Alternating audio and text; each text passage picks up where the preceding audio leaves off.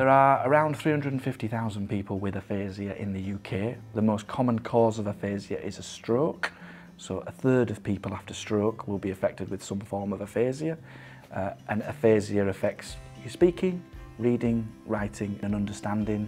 I was a solicitor for 37 years. I retired at 60 and then suddenly I had a stroke.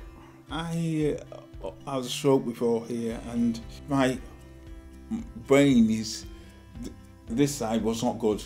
I recovered pretty well, apart from my speech was appalling. Learning and trying to read and writing and, you know, I do my best I can, you know, but, you know, everything, my mind is all there. There's so much, I know so much, you know, I just can't say it. I couldn't get any help and I realised I got a big problem and I found the charity, Aphasia Support, which has been absolutely magnificent.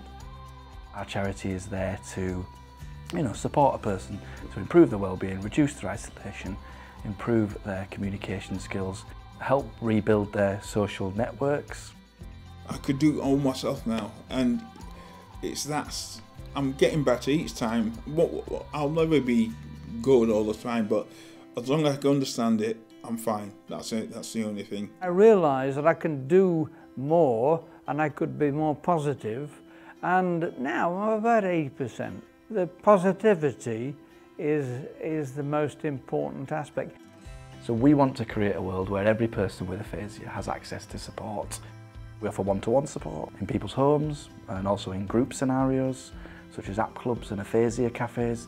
Our aphasia cafes is a growing part of what we do, so it's kind of bringing people with aphasia together, people who understand the condition, helping to rebuild their social networks.